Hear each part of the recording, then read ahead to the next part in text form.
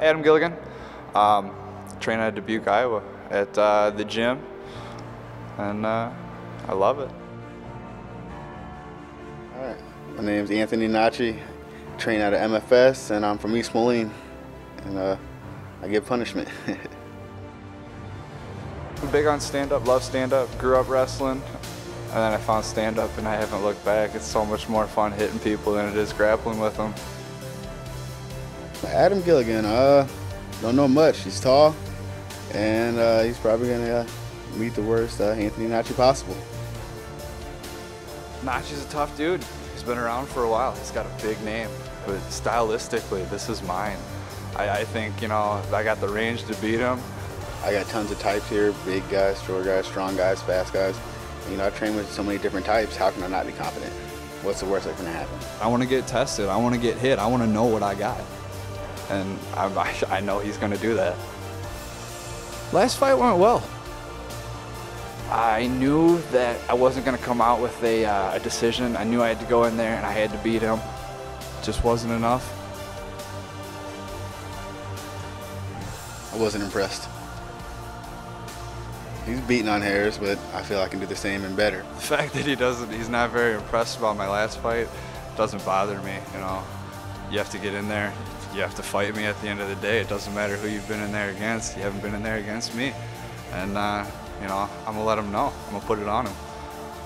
A lot of guys think because I'm small, I don't have a big punch, but either during the match or after, they all say, dang, you hit hard. We're in the fight game. We're going to get hit. You're going to see the bright flash. That's all it is. All you have to do is find a way through it, not out of it. And that's the way I choose to go. Opportunities will come, and when they do, I'll be ready. I've trained hard for these fights, and I want to show what I do in training and, you know, show, you know, how much of a martial artist I am. I come forward. I don't back off. I'm going to put it on him. I'm going to keep the pressure going. You got to break him. I'm out here to break him, and that's what I'm going to do.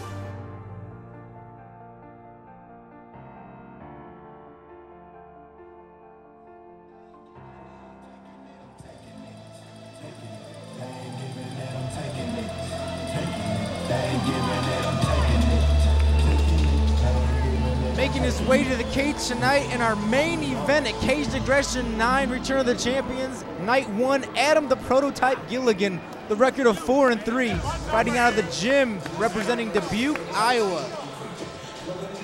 Another big-time wrestler. Started out wrestling, so it'll be interesting to see if he's able to take Nache down in this fight.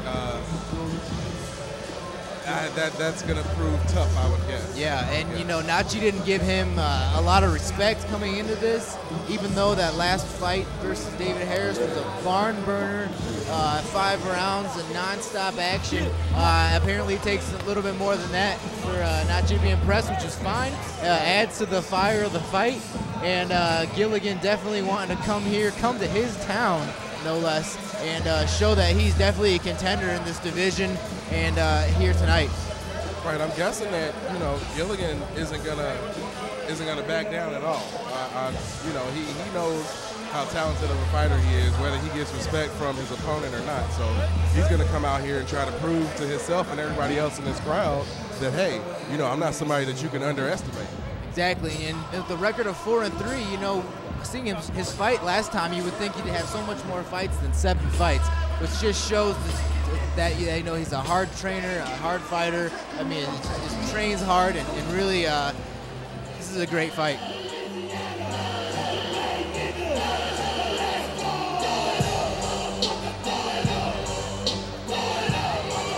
Making his way to the cage tonight in our main event, Anthony the Prince Nache with a record of 19-1, fighting out of Militich Fighting Systems, representing East Moline, Illinois. It's one thing to be a trash talker and, you know, talk a lot of stuff against your opponent, but Anthony the Prince Nache has been able to back it up every time he's gone into the ring. So I guess when you start, you know, it's not trash talk at that point. It's just telling you, you know, what I'm going to do once I get you in the ring. So exactly, and I got a chance to talk to Nache. You know, I see him frequently, but I really asked him his last fight. His counter punching and counter fighting had advanced leaps and bounds, and it's just like this guy goes in every fight and is better than his last fight. And the last fights were phenomenal. So he just improved so much after each fight, and you know, there's been some talk around town sometimes that he doesn't fight the fighters up to his caliber, which I think a fight's a fight. You get in there, that's not his fault at all, and I don't believe it anyway. But this definitely, nobody can say that this fight is not even dead down the line. So of course, and then you also have Gilligan, who has a huge height advantage over Nache too. So I always like to see fights like this because this is going to be one of those situations where these guys' styles are very different. Their bodies are very different. So who's going to be able to impose their will against their opponent? Exactly. And with that, the crowd's definitely amped and ready to go for this fight. It's only going to increase as the fight goes on. And this definitely has all the matches to be fight of the night.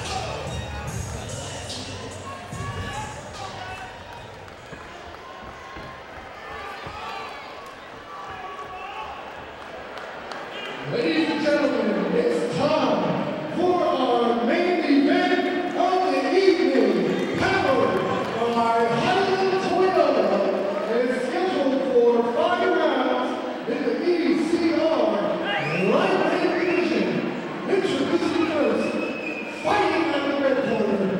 He stands 6'1" tall and weighing in at 154 pounds. He trains at the gym.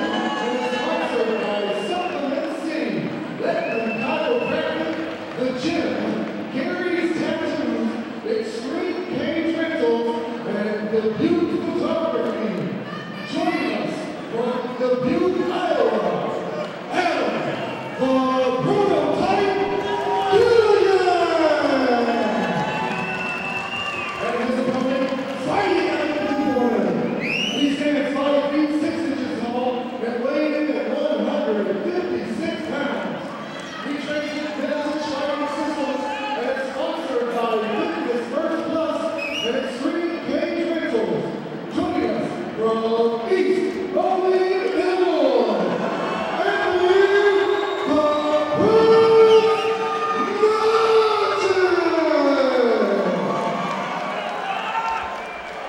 Mike Smith is your referee of our main event tonight at Cage Aggression 9. Adam Gilligan in the black shorts, Anthony the Prince Nache in the red shorts. There will be no touching of gloves for this main event.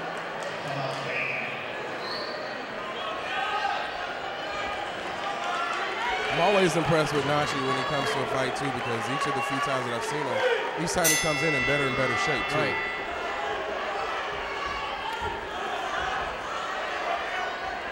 Already both of them looking to exchange some big shots. Oh, huge shot. Nache already lands that big shot and looking to end it quick. Drops him down. Big shot by Wow. Nache on top.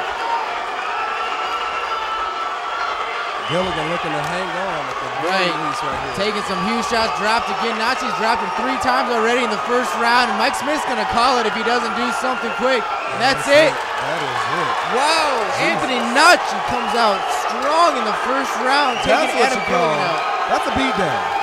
That's a straight up beat down. And I don't want to be disrespectful to anybody or anything like that, but sometimes you come in the ring and you just get beat down.